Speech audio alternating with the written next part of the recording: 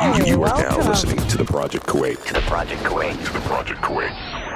Where we stop at nothing to bring you the right facts on health, fitness, and psychology. Featuring some of the world's most experienced professionals so you can learn, lift, and live. With your hosts, Meg, Dr.D, and Mehdi. I graduated from AUK 2009. I minored in psychology and took all of your classes. And yeah, ever since then, I basically got so much interested in psychology, and I actually wanted to go back and major in psychology. Of course, being a psychologist for such a long time, I could see like when people come to therapy and they evolve a lot once they get to learn more about themselves, they become isolated from the general public. It can affect our personality, especially if we're repressing it. And that's what we should not do. We should not repress our emotions after a traumatic experience, because when that happens, you're not solving the problem. When that happens, you're actually changing and manipulating your personality into something way worse than could have been if you let out all these emotions. All this and more in today's episode. Hey, welcome. Ahmed, you're going to tell us a little bit about yourself, and then I have a lot of these questions about this new stage of your life. Of course, just like Mehdi, Ahmed and Mehdi, they both go back to being my students. I love the way we've added these students that are intelligent and they do things after AUK and develop something out of them. But I'm very, very interested in the route, in the journey you took since 2009. So tell us. I graduated from AUK 2009. I minored in psychology and took all of your classes. And yeah, ever since then, I basically got so much interested in psychology, and I actually wanted to go back and major in psychology, but I found myself writing instead, and reflecting more, looking deeper into myself. I try to understand people around me. Years I've learned a lot about human behavior and things that, you can't really... It wasn't like one specific thing, but so you wanted to really get a PhD in psychology? Yeah, that's definitely something I wanted to do. But I guess life happened, and one thing came after the other. Priorities changed, but psychology was always like deeply rooted into my interests. Now, after you graduate, did you go, because now you're in Qatar, did you travel there right away? You got a job there, or what happened before you wrote your... I worked in AUK for 5 years before I moved to Qatar. And after moving here, I experienced several life-changing encounters that led me into writing. And I always liked writing, like it was always a passion, but never really materialized until I found myself in complete isolation. And it's interesting actually, because now we are in some kind of forced isolation, which brings back a lot of this passion again. But this is one point I would like to discuss today, actually, the whole concept of isolation and what it brings out of you. It actually brings the best out of us. This is like a deja vu for me, because that's when I start, writing and experimenting with myself and observing behaviors of people and the general population. It's quite interesting. So this happened real fast, dude. Usually I get a heads up and try and read the books that, people come on and they write, but this interview happened so fast. What's the book about? Okay, so the book it covers a lot of topics. And what triggered me to write the book to begin with was an encounter, I had with this person that made me realize what kind of person I am. You get to meet a lot of people in the course of your life, but there's specific people that make you like reevaluate everything. And it's like looking at yourself in the mirror and realizing the kind of person you really are, including your shadows and your shadow self and all that. Sometimes it's just in a blind spot, but it surfaces when you meet someone that is kind of similar to you. So that exactly what happened. I met that person and things didn't work out. And I realized that I have a lot of things to work on myself. I basically realized that I'm a narcissist. And this is something a lot of people don't realize. Like, narcissist, doctor, it's very hard for a narcissist to admit they're narcissist or even realize they're narcissists. And it's something that requires a lot of self-awareness and self-reflection and self-evaluation to reach that level. And when I reached that stage, I decided to isolate myself from everything from all the people I know and start to reflect, write down the kind of person I am by looking at myself in the mirror, and just words took me from there. But it's not just about that, it's that was just the beginning. That was just the start point. What happened was I kept going through a lot of self-reflection, and one thing led to another. And then I realized that I'm at a point where I'm questioning existence, the whole of existence. Who am I? What am I? What are we here for? What is religion? What is God? What is life, and what's the purpose? What's the true purpose? And you start questioning the purpose of existence. And sometimes it takes you to a dark place, but it's necessary for you to go to this dark place in order to find this light at the end of the tunnel. So it's been a harrowing experience, actually.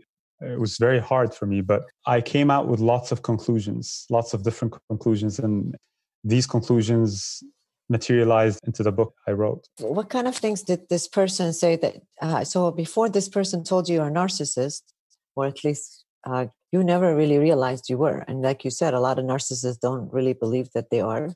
And a lot of them don't even go to treatment because they think that what they're doing is, they're very self-focused. So it's hard to really understand and be empathic with other people. Dr.D, so did you tell Ahmed he was a narcissist back in the day? I'm just joking. I had to throw that one out there.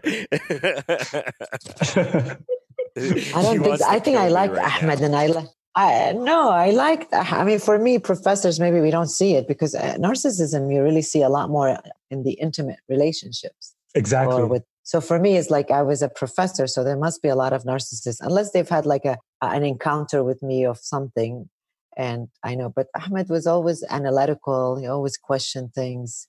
Maybe came up cocky sometimes, but I don't really think that I would have recognized he was narcissist. But it's just like Ahmed, a lot of people, they get into these relationships and then they realize that maybe they are. So what kind of characteristics were you showing at that time that made you realize, well, maybe this person, because, a narcissist, you can tell them they're narcissists and they're like, they create their own belief. They have their own perception, imagination of what really happened just to protect their ego, as, Freud would say. Yeah, it's all about the ego. And like you said, it's very hard to realize if a person is a narcissist unless you get into an intimate relationship with them, right?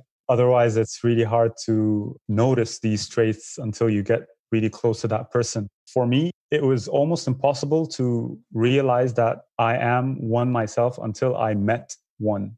And the more you interact with a person on an intimate level that is more or less like you get to read more about that person and then realize that you're reading about yourself. You're not really reading about that person only, but you're also reading about yourself. And that was the moment of realization for me. It was like, that was like a description of who I was. And that's when I realized I have to do something about it, I guess it would be nice to come back later because, a lot of narcissists don't do well in treatment. So it'd be nice to see what you've done. But so this journey it really took it because your book is really existential. It talks about the ego. It talks about perception, imagination. It talks about questioning your life. It's very deep. Also, it's very deep. Like the first time, long time ago, maybe 2 years ago, I got it. I started reading about it. And I was like, wow, Ahmed is getting really deep. A lot of times you don't think like, your book is very deep. And it's because it has a lot to do on self-reflection and humanity, I guess. Mm-hmm. For me, what I personally realized in this journey was it's basically a spectrum. That the ego, there's a spectrum where at one end you have the ego, and on the other end you have the oneness of nature and the universe, and the whole aspect of everyone is the same. We're not different from each other. It's only the ego that separates us from each other and gives us this sense of pride, that I'm different. I'm not the same as the others. I'm better than those around me, in one way or another, whether it is correlated to culture, ideologies, behavior, all this is just noise, and once you realize that, the closer you get to the realization that we're all one. And when that happens, you do experience something called ego death. And once you put yourself in that field, this vibrational field, you get to attract more stuff and more people, and magic happens when you get there. It's you get to move away from your egoistic self, and you realize where things went wrong, and that was very powerful to me. It was very profound. Very deep. Since you were really questioning existence, and whenever we have people that are questioning existence or existential, and they start questioning God or questioning, why am I here? Am I really here? Am I not here? All these, they're also philosophical. Did you get a lot of resistance when you wrote this book, or when you were going to by family, friends? Did they feel like you're becoming non-believer? Yeah, a lot of people thought that I'm taking a very dangerous route.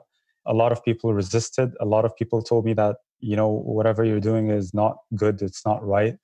But that's why I had to isolate myself, because when you write, you're never going to satisfy everyone, right? That's never going to happen. You're never going to satisfy everyone. So it's critical, regardless of what you're writing about, it's critical that you completely isolate yourself from everyone and try not to talk about what you're writing until it's actually published. That's actually what I did. No one knew what I was writing about until it was actually published. I gave some kind of idea to those around me, those close to me, what I was writing about, but no one thought that, I would become published. So for them, it was just like a hobby. But when it actually materialized, that's when a lot of feedback started to trickle in, and a lot of resistance and a lot of criticism, a lot of praise, a lot of followers. It's quite interesting how things fell into place. But as for myself, I saw clearly now. Like, I saw clearly throughout the whole process. It was just me seeing clearly, and this is something you can never explain to the person. What you're going through, what you've been through, is not something that one would understand until they actually go through the experience themselves. I'm going to jump on in terms of your Instagram account. One of the images that really kind of captured me was the image you have about narcissism, of the guy holding the mirror looking into his face. Who does your artwork? I mean, do you do the artwork, or do you have someone that picks these pictures for you? I mean, some of it's pretty cool, man. Like, I got to give it that. I'm trying to change things on a little bit of a lighter note here. Okay, so for the artwork, a lot of the photos and pictures are actually taken by me. Some of the artwork are shared by friends, and all of the artwork are done they're edited through Photoshop. I basically Photoshopped them. But some of the pictures are primary pictures basically taken by me. Some are sent by friends. Some are just paintings, some are simply photos shared by people, and I just edit them and Photoshop them and then post them. So do you have like a specific attachment to the post when you do post them? Like this one that I'm looking at is the guy holding the mirror. Yeah, the guy holding the mirror with narcissism. Do you have a special attachment to some of these? I don't know if that sounds like a stupid question, but I'm just curious. No, it's not. Yeah, it's not. I actually relate to that picture a lot. And sometimes we prisoners of our own beliefs, and we don't really see beyond what we know, our boundary of knowledge, right? And our boundary of knowledge, the accumulation of what we've learned throughout our lives, is all we know. And that puts us in a cage. And the only way to understand others and coexists with others without having to go through quarrels and fights and all that is to look into yourself. Because when you look into yourself, that's where you realize that you're just in a cage. And it's something that it's very hard. Like, it's really, really hard to be able to twist that mirror and look deeper into yourself, because what you will see is the darker side of yourself. And nobody wants to see that, Everyone wants to believe that, they're good people. Everyone believes that they're good people deep inside, right? But that's not the case. We all have our good and bad side, and confronting your bad shadow self is not easy. But once you do that, you actually get rid of your ego slowly, and you start realizing that no one is right. There is no ultimate truth. Everyone is living their own truth. It's just like, the stars in the universe. Every star is dispersed in its own direction. Like, where is the right direction? What is the right thing to do? I don't think there is one right thing to do or one truth per se, but everyone is living their own truth, and everyone is believing that they are right? Where is the one whole truth?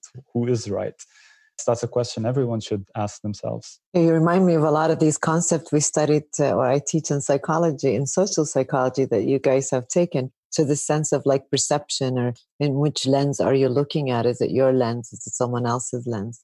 Can two people see the same thing and have two different experiences of it? Which goes back to what you're saying. It has a lot to do with your self-reflection, how much you know yourself, and the experiences and your age, and all of that plays a part about perception. But everyone has their own perception.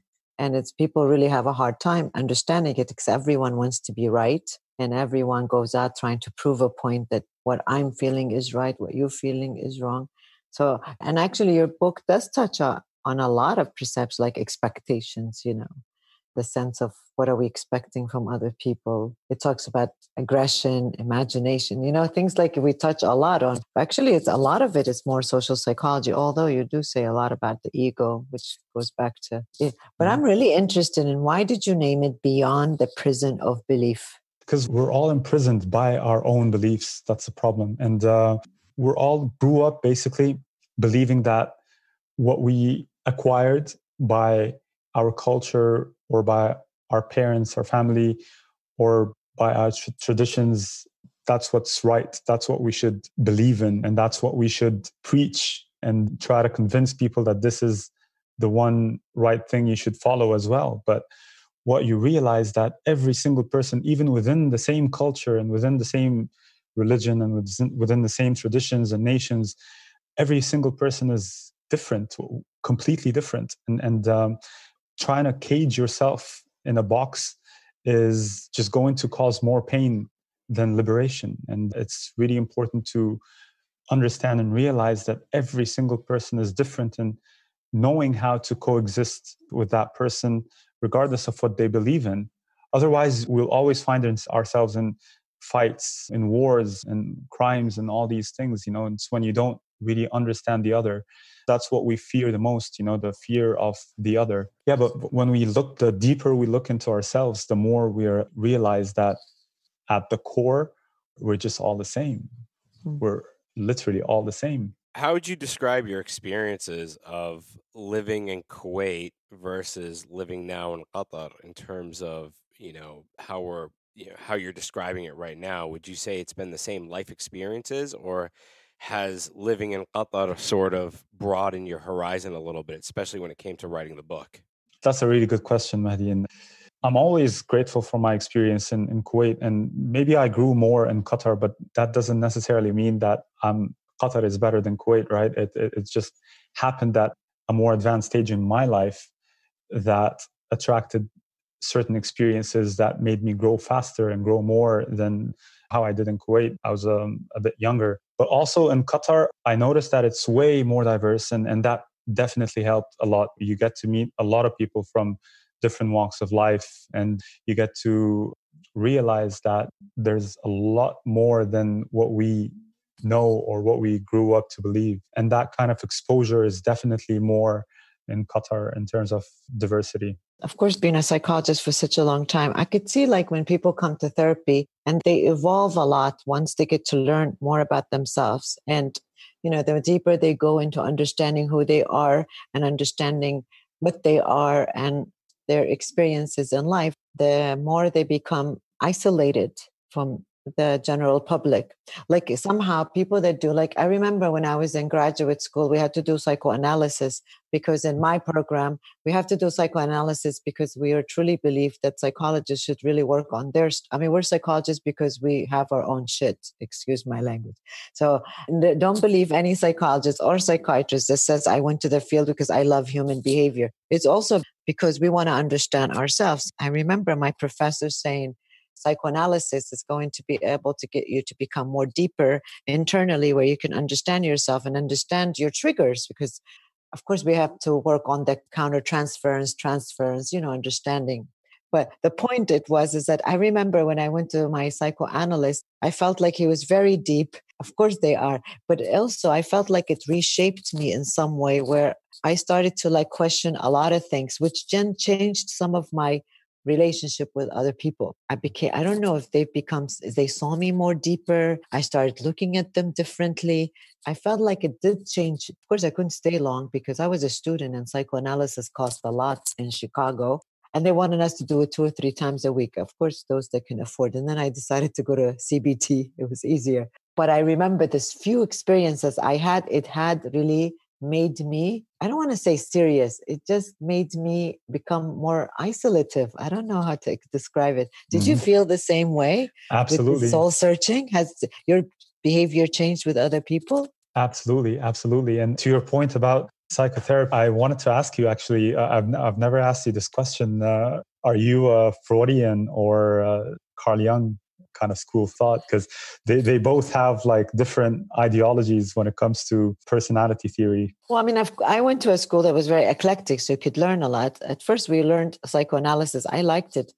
But right now, I use more CBT because it's easier for the certain issues that we manage here. Sometimes psychoanalysis takes longer, and a lot of times people, of course, psychoanalysis is updated and you could do things. But no matter what, whoever it is, I still work with them a little on their childhood and then the roots of where they are, how they've developed. And then I use CBT. But here, most of the cases we see anxiety, panic, disorders or depression. Most of the time they'll need, here people are not comfortable to go back to their childhood or what happened. Yeah. But I do use it a lot. I think this childhood analysis is very important. But I think it does change people, It sounds like you've been impacted by Sigmund Freud a lot, doctor. I have. Not Jung. Yes, exactly. Not Carl. Yeah, but my professors, they were all psychoanalysts, Freudian, So do you feel like it has changed your relationship with other people? Have you lost some of your friends? Do they see you as deep and weird? Absolutely. Absolutely. Like a lot of people think I'm taking life too seriously now. And definitely a lot of people has dropped out of my life, and just naturally fell off, and I did lose a lot of people through this process. Only those really close to me stayed in touch and understood what I'm going through, but it was definitely a cleansing period. It's kind of interesting actually, because the way I look at it, in order for you to find your new self, it's through the process of elimination. And through the process of elimination, you can only find your purpose through the process of elimination. And by that, I mean, you need to eliminate everything that is holding you back as a human being, as a person.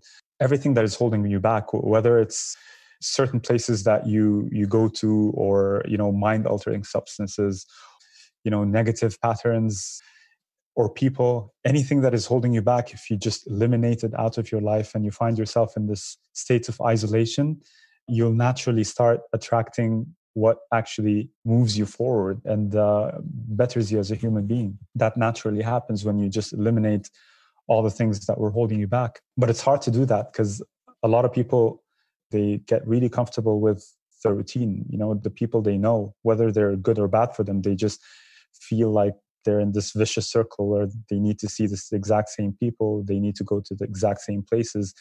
And they can't detach from that. They can't cut the loop and isolate themselves. It's a really hard job. So would you group isolation more in the self-care aspect when it comes to that? I mean, it seems like you've really taken care of yourself over the years. And do you think that's a major factor?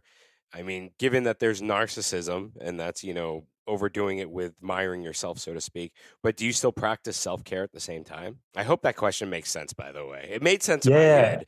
So I'm hoping that makes sense. It does, Mahdi. And yes, I do practice self-care actually. And this is through new practices in new routines that I basically seeked after this isolation phase. You just find yourself doing nothing, right? And you're like in an existential crisis, it's like, what am I supposed to do with my life now? And this is where you start to unlearn what you knew about yourself and about life in general. And you start adopting these new habits, benefit you, including, reading, whatever it is, reading, painting, just meditating, relaxing, and all these things do help. And they do attract things, a lot of things, and a lot of people, a lot of different people to you. In that sense, it attracted a lot of people that directed me in certain directions that advised me to do certain things.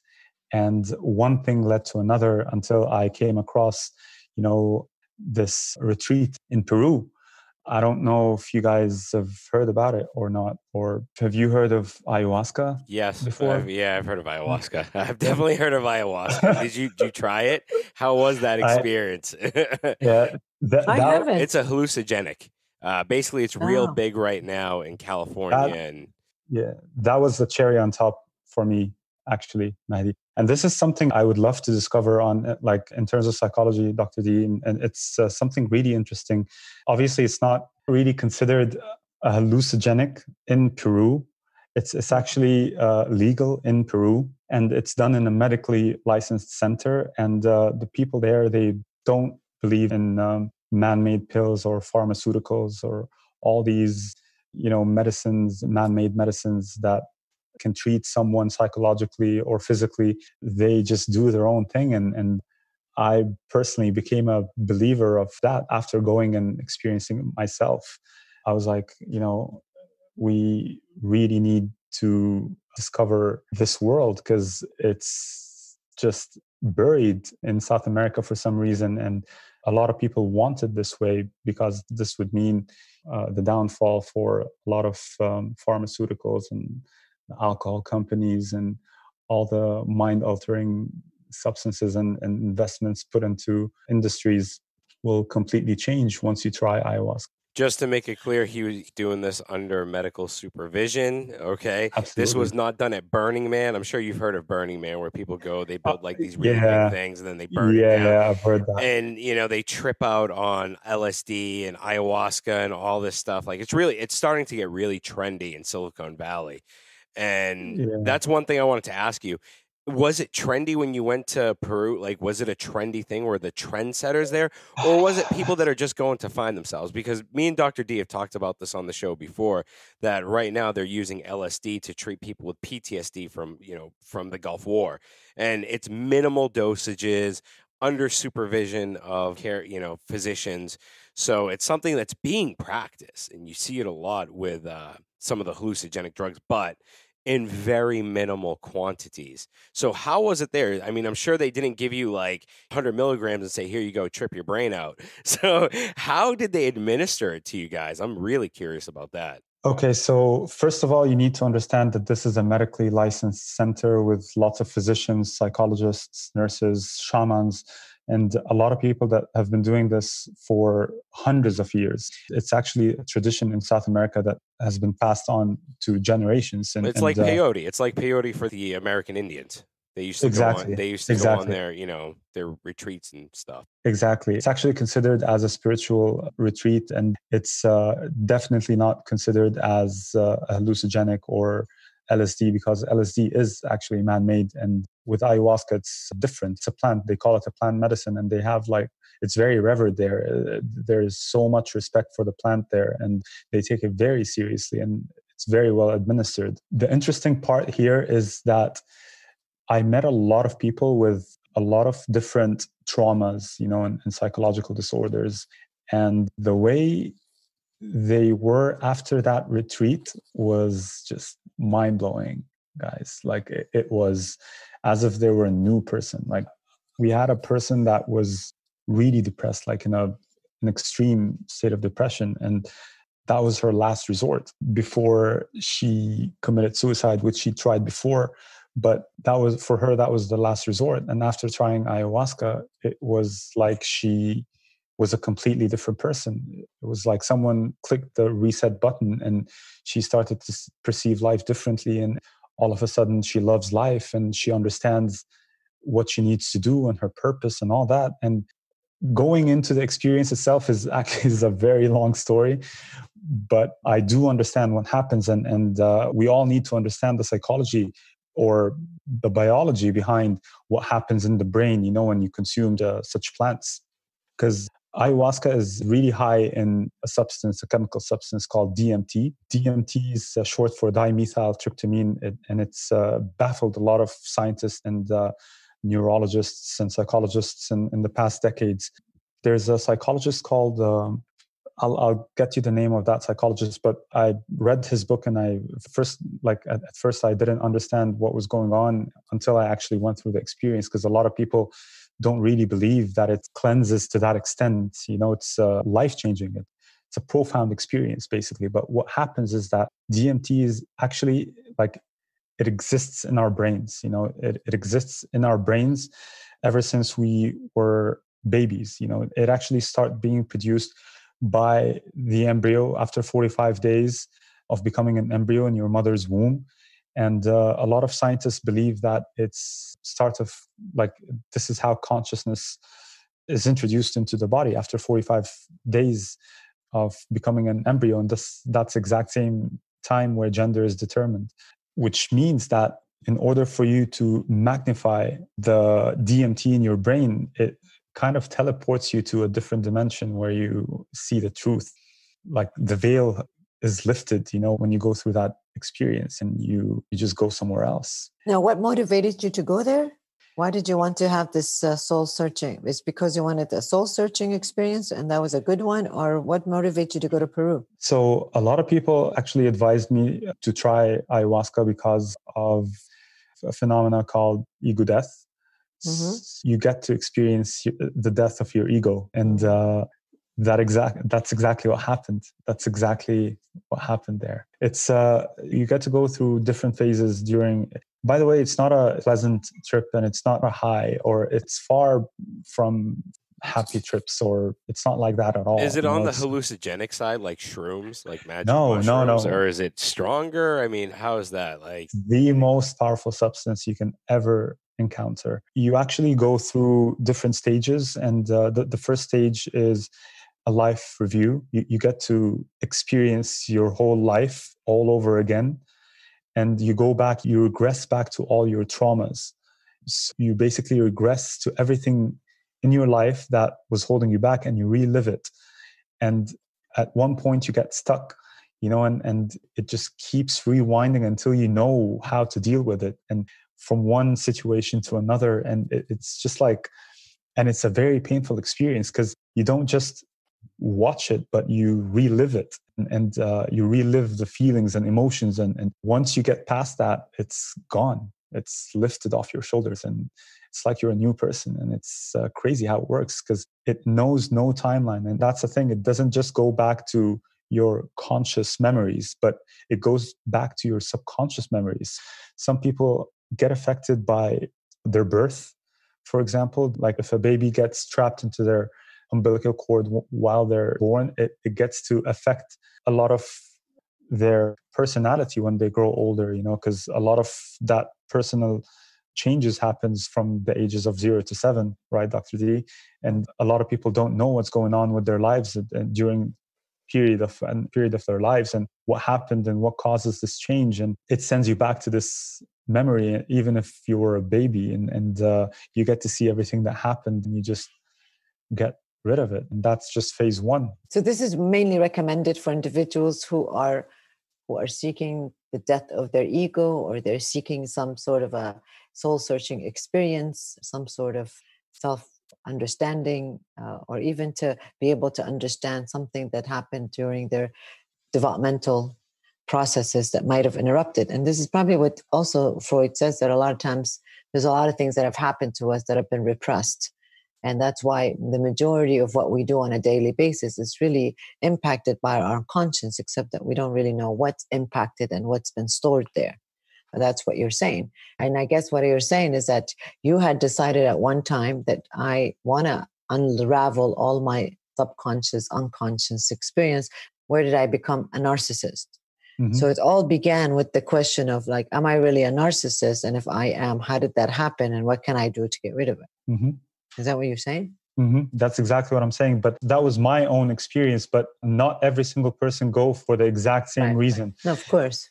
Right. Oh. But every single person have their own traumas and their own repressed emotions from the past, and it translates into different psychological troubles, right? Some people go there because they have PTSD. Some people go there because they have depression. Some people go because they have insomnia. Some people go there because they don't believe in God.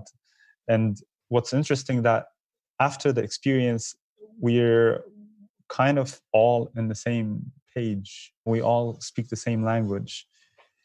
It's as if you're reborn, and that's what I found interesting. Dr. D, you should experiment with that. I'm moving. I'd love to see. I'm moving to Peru soon. I'd love to see Dr. D like some like trippy stuff. See what happens to her. I think I'm going to try it. I think I'm going to go to Peru and try to rebirth, because I think there was a lot of screw up growing up. So, but what you were saying is that everyone in there, you guys all had a common thing. You had a traumatic experience or some sort of exploration that you wanted to do from the memories that were repressed. So you guys all had something similar, except that your experiences are different. But that's what you're doing. You're trying to unravel what is keeping you depressed or behind or narcissist or anxious, suicidal. That's what you're saying, right? Exactly. And yeah, to your point, we all have troubles. We all went through some kind of traumatic experience, whether it was extreme or mild, but we all, every single person went through some kind of trauma. And some of us don't realize that it can affect our personality, especially if we're repressing it. And that's what we should not do. We should not repress our emotions after a traumatic experience, because when that happens, you're not solving the problem. When that happens, you're actually changing and manipulating your personality into something way worse than could have been if you let out all these emotions somehow. And it's very important for you to be able to do so, no matter how hard it is, because it is really hard. It's very hard discussing or talking out loud about the worst things that happen to you. And if you're not going to do that, it's just going to make things worse. It's as simple as that. And that's what we learn over there. An interesting fact that I also learned there is, in order for you to naturally increase DMT in your brain, it's through meditation. But of course, it's a much slower process. But if you seclude yourself or isolate yourself in a dark room, in a quiet area for a regular period of time, the quantities of DMT in your brain increases. Hence, you get to slowly, without even realizing it, go through that self-reflection and self-realization and the shattering of all the traumas you've been through. It all happens naturally, but over a much longer period of time. And of course, if you see a psychologist or a psychiatrist, they help you trigger these emotions so they can speed up the process.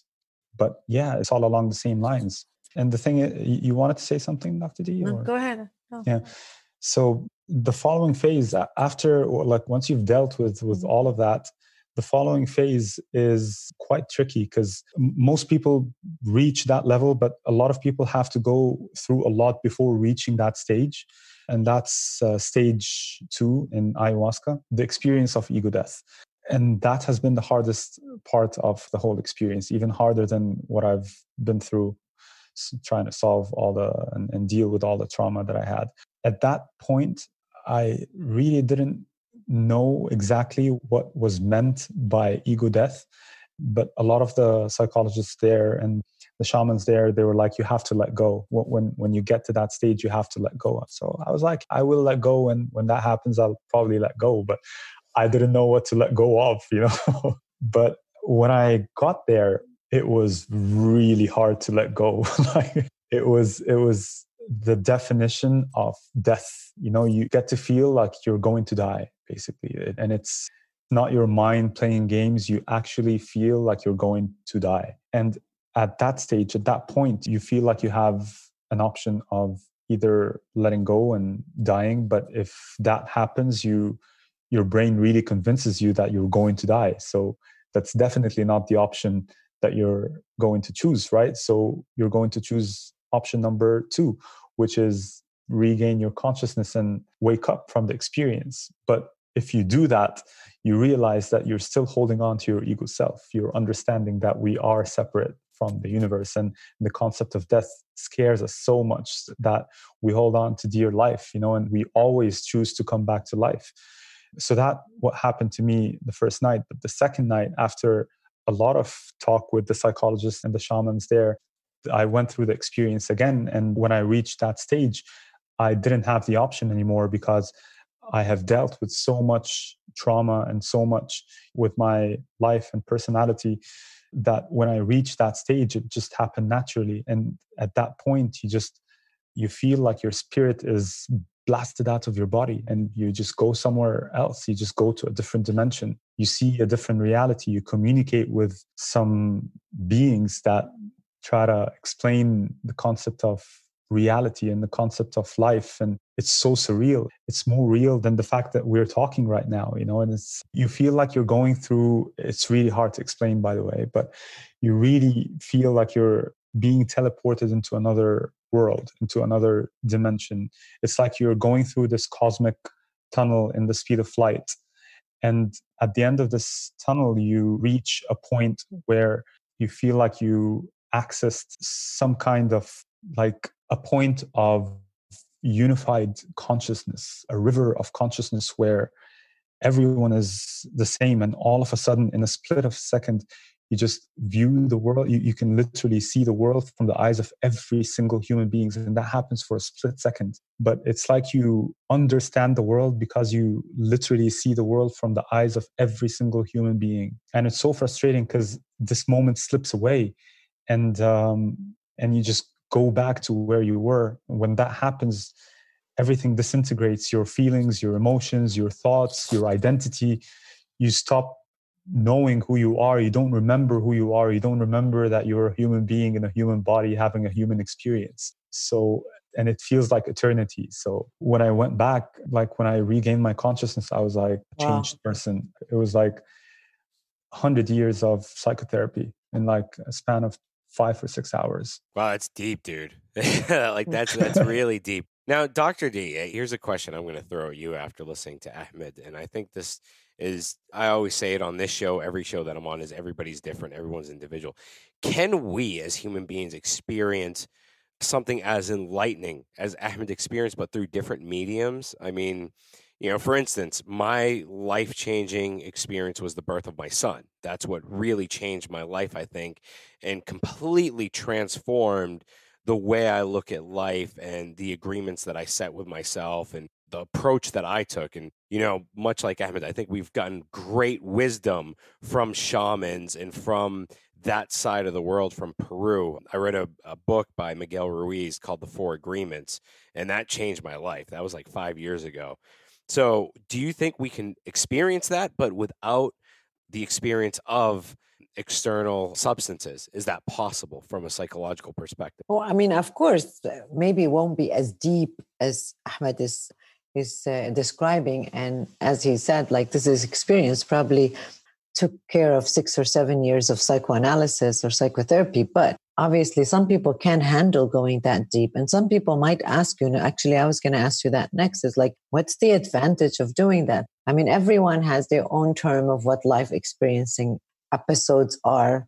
For me, it could be that, I mean, let's just, for now, people, this is, COVID-19, being a quarantine, being in isolation where people have never been in isolation. I mean, we're in a viral war. That could be an eye-opener for some people where they're setting up priorities and realizing that life is short and that maybe they need to do some self-reflection. I mean, for you, was your son's birth. I've had several times where I felt like really this gave me a different perspective of life. Does everyone goes in one? And there are people they're never going to go, they never want that life altering time because maybe they're not ready for that. Mm-hmm. Obviously, what Ahmed is talking about is that, and anytime we talk about if it's drugs or if it's non-drug experiences like you've had, those are always going to be a deeper, intense. And I don't think that everyone is ready for that. You were describing it, and I was thinking that maybe the people that get there, and I'm sure there were people with you that probably didn't realize the depth of this and maybe couldn't handle it. Mm-hmm. I'm not sure if I really want to know. You were ready because you've been ready to really do this soul searching, this sense of like identity, this sense of getting rid of my ego. There are people that say that, but when they get there, they're not really ready to let go of what they already know. Why? Mm-hmm. And as we know, people don't like to change the things they know, even though what they know is bad. Do you think it was worth it going to this experience? I mean, why go through all of this? What benefit did you really get out of this? Not only this, but writing the book, going into that route, that path of like you call it, beyond the prison of belief. What did you get out of it? What I got out of it was more of a general understanding of every single person and where they stand in terms of their beliefs and how to respect their own beliefs and respect my beliefs, and eradicated the sense of judgment that I had about others. And it definitely helped me perceive the world from different lens. I don't perceive cultures and nations and divisions and all that the same anymore. Anything that leads to separation or division is going against what I believe in and what I saw. So there was like a sense of reprogramming, a reshuffle of what I have to do as opposed to what I was doing and for that experience. But now I have like a bigger sense of purpose, and it has nothing to do with materialism, by the way. To your question, Mahdi, about whether we should go through something like that to experience this life-changing encounter, we don't really have to go through it. At the end of the day, it's something that is already within us. So whether you go through psychotherapy or you trigger that substance in your brain through these plant medicines, or it happens naturally to people who go through near-death experience. As a matter of fact, it's the exact same process as DMT, as iowaska. The exact same chemical reactions happen in the brain when you go through a near-death experience. The exact same amounts of DMT is released by your brain. This tunnel of light, and you relive your past and you go through these experiences that change you. It's the exact same experiences. DMT is responsible for near-death experience, dying, and dream states. And they're all connected whether you take that medicine or you don't. We all go through it at different paces in life. And like Dr.D said, it's all about whether you're ready to go through it or not. Some people are not ready, and some people are forced to go through it.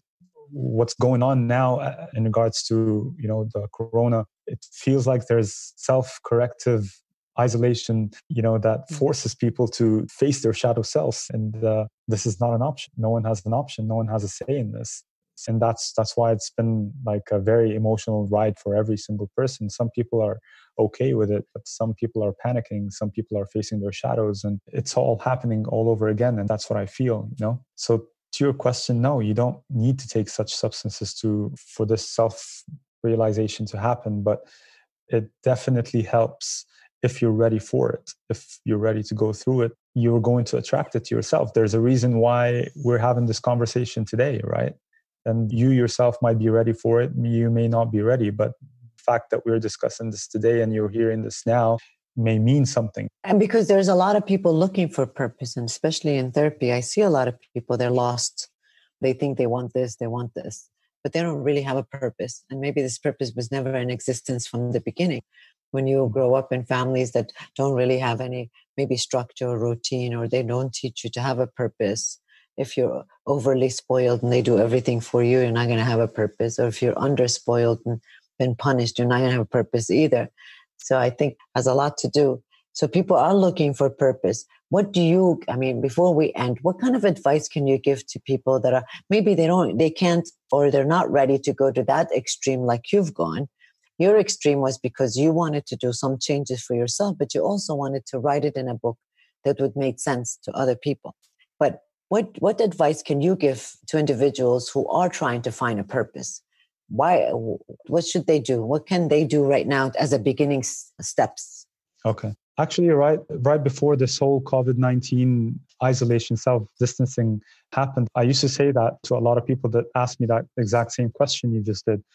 It's through the process of elimination. It's through isolation will lead you to your purpose. You need to sit with yourself and try to ask yourself, what would you do if you did not have the job you had today? And like, without factoring in money, what would you do that makes you feel passionate about life? And that's exactly what you should be doing. because money will come as a byproduct of what you're doing. But a lot of people are just too scared to abandon what they're having. And it's hard. I understand it's really hard, especially if you have like a family. But that question is really important for you to be aware, at least, where you should be headed. Whether you're going to take that action now or later in your life, you really need to ask yourself that question. That's deep, dude. That's some deep shit. Where was all that stuff when you were bringing in math exams back in the day, dude? like Ahmed back in the day, he was the dude that everyone knew. Like, he brought in all the exams, and it was like, where was all this? Like, we used to have conversations and talk, but never this deep, dude. Like, shit. This has gone down a whole different lane, you know? Last time I saw you was at the Battle of the East. Yeah, the CrossFit competition. The CrossFit competition a year ago. And you weren't there this year. I was actually thrown down on the floor this year with the old guys, man. So I heard, yeah. Yeah, dude, I didn't. You killed it. I didn't do that bad. Killed it. Yeah, you killed it. First event, I mean, who would have known I was a swimmer? I came out in third in that event. I think I shocked the world in that. But then it kind of tapered off after, you know? So once I saw ring muscle ups and I was doing singles, I was like, shit. So, but like, dude, I mean, back in the day it was soccer, and you know, I never knew that you had this much of a deep understanding of life, and the road would point you in this direction. You know what I mean? So it's awesome to see where you're at, buddy. And it's really uplifting, and it's admirable to see what you have done with your life and the perspectives that you've looked at and everything, dude. And honestly, thank you for coming on and shedding light, especially on ayahuasca and that stuff. Like, that's something that I hope I never have to try to figure life out. Maybe I can convince my dad into doing it, because he's a bit of a narcissist. He's a bit. Yeah, a little bit. And I didn't want to say anything, but have you guys noticed anything about my right arm through this whole podcast? You're not moving it. What happened? Oh, no, I've been moving it. It's just I've been doing TNS. Oh, there's a patch. Oh, yeah. What do you have? I'm electrocuting myself. Been doing it the whole podcast. Why? It's basically like cupping, so it adds blood flow. So wow, this is what old age does to you? Wow. Ahmed, he knows what I'm talking about. CrossFitters try everything. This dude's tried ayahuasca, all right? You can't really I can't top that. So I had to throw that up. Oh my God. I was trying to screw with you guys by like not telling you. And so you're like, what the hell's wrong with that guy's arm? But yeah. I am the most boring out of the two of you. I have never done drugs. I don't do any of this. Oh my God. How did I even get to become a podcast? Hold on. I've never done drugs either. Well, I mean, never done ayahuasca. That's for sure. But you know, it sounds like maybe... You know, there's always going to be a time in our life where we really want to get. And I feel like it might not be a bad idea for people that are ready, because it is a life-altering experience. And it gives you, and like you said, I mean, maybe not only for you, somebody that was struggling like you, but as you said, somebody that's depressed, or people that there are a lot of patients have tried so many different methods of treatment and it doesn't work for them. Mm-hmm. So it sounds like it's an experience that you felt, or at least the group that you were with also have benefited. And I hope that the benefit, lasts, because sometimes you go to these groups or these treatment centers, whatever. And the idea is that a lot of times things are good, but then when you leave, and even if you've gone through stage 1 and 2, because you go back to the same environment, you go back to the same toxic people, you don't do the cleaning up like you said. True. Yeah. So you go back to the same thing. And so you really have to be ready, because what that means is that any centers like this, any health center, wellness center, you have to make sure that you come back to make some changes in your life, or it's not going to work. This is critical, actually. It's critical, because otherwise you'll just find yourself falling into the same cycle. Well, good. It was so great seeing you, Ahmed. I'm so glad. Yeah, same here. Same here, doctor. My psychology classes have advanced you and helped you to reflect. Yeah. By the way, I got all A's in your classes, so that was the start. That was the beginning. That's because she was an easy professor. she was not. I'm joking. She was not. I know, dude. I know. It's not my reputation.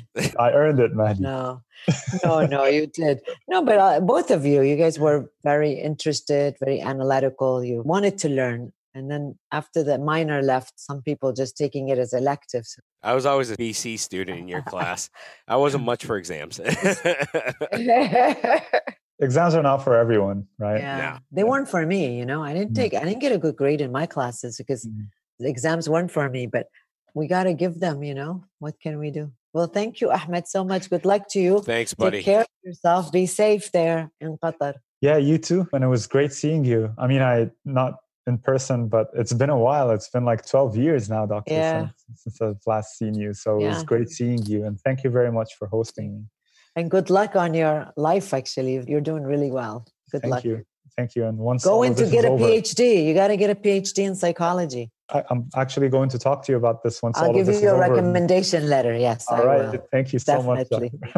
All right. Thanks, Ahmed. Thank you. Bye. Have a good evening, guys. You too. Bye. Bye. Thanks for listening to this episode. If you enjoyed it, please head over to iTunes to subscribe, rate, and leave a review. You can also find us on Instagram at The Project Kuwait. Thank you, and join us next time.